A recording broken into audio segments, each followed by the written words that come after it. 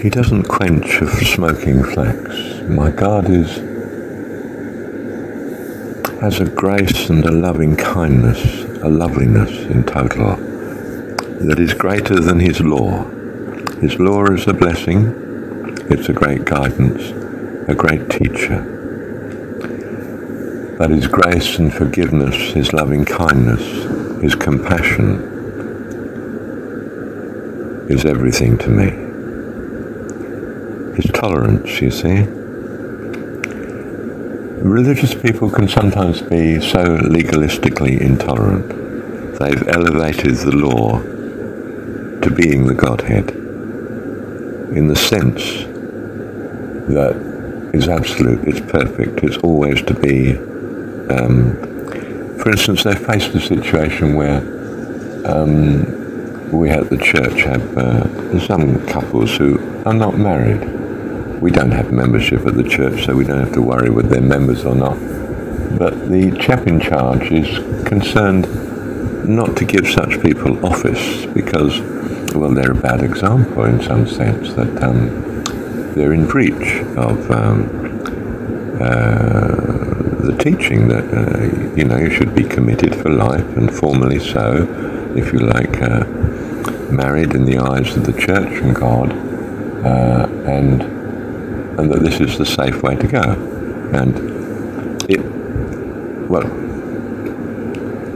yes, fine, but they're not all following that. Does that mean I don't have them in the church? Oh no, he doesn't follow that. He has them in the church, of course, because, they're always potentially going to be able to put things right, and more likely to put it right if they're in the church than if they're kept outside. My goodness, that wouldn't be very good, would it? But at the same time, he's cautious of giving them office of any sort, even relatively trivial office, They can be sort of helpers, but there's some question of degree that starts to be a concern. But our God, my God, is not quite like that.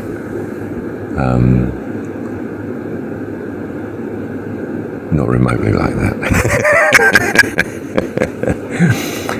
He is full of kindness, full of love, incredibly tolerant, very forbearing. His grace goes on, actually. I don't think there's any end to it. I know there's threats of hell and judgment and revelation type thesis, but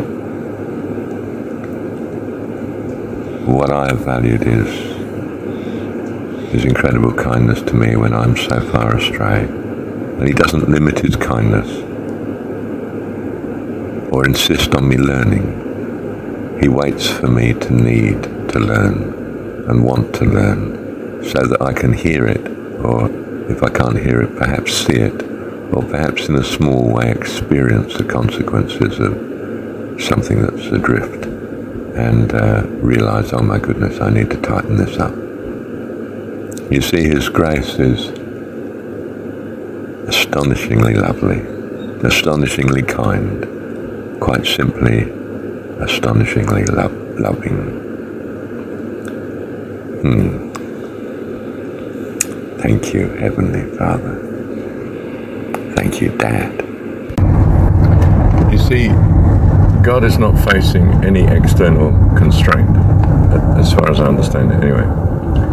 Whereas an earthly dad is. He's trying to cope with being imperfect himself, being in a constrained world external to the family, and doing the best he can for the family within that setting.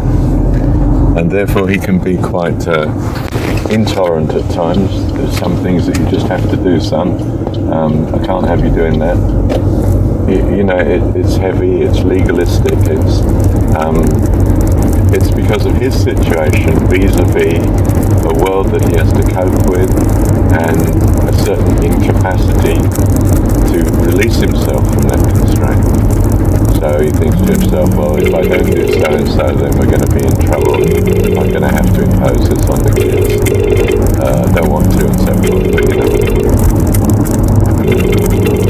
Well, of course, I hope that God is not inadequate in that way, nor under such constraint, therefore. I trust that he has a sovereignty and a freedom. Unlimited time. I can appreciate that the threat of him being limited in some way, if you like, having to have a final judgment at some point, might in itself be a blessing, in that it is sufficient to, shall I say, encourage the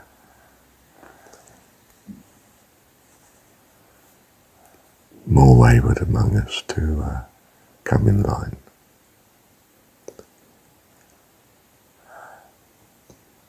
But it's not, in the meantime at least,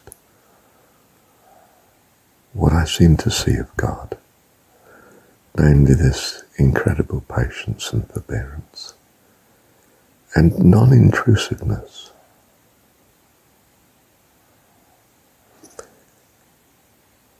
In the exercise of the sovereignty that we seem to have in hand and be doing, carrying out,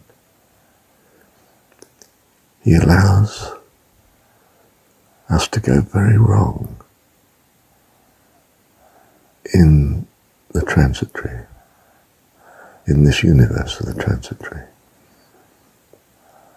and doesn't charge in before us and declare in awesome power such that we turn instantly from our wickedness, if you like.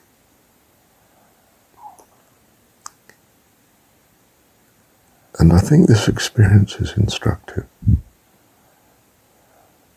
of just how gracious he is.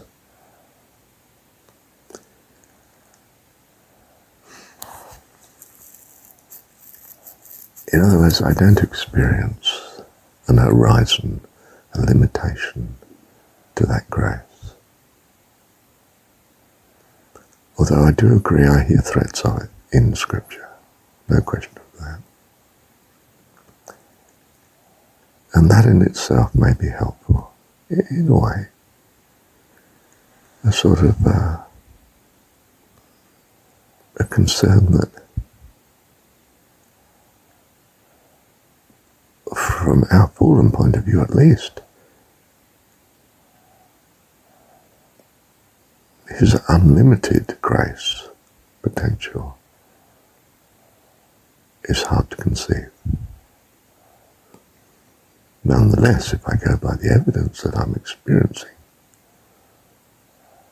well, there's an unbelievable amount of grace around, a tolerance of evil in this world that you would have thought appalls the host of heaven. Well, unless they have the same understanding as he has, of course, which I suppose, well, I suppose they do have.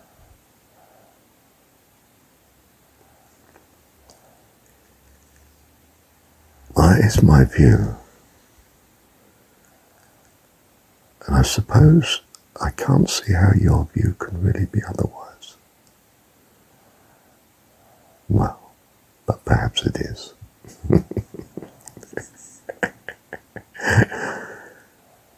But I do so hope that such difference in view, if it does continue to exist, I do so hope that it not be in some sense divisive, but that we can in some sense reach out in trust and faith in our God,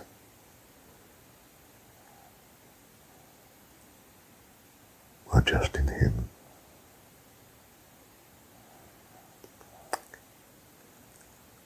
I suspect that our unity, suspect is not a good word, it's got a negative connotation, isn't it?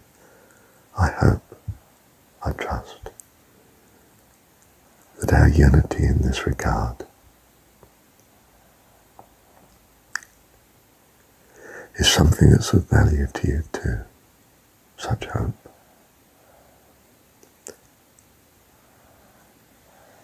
And is acceptable to our lovely God. Bless you.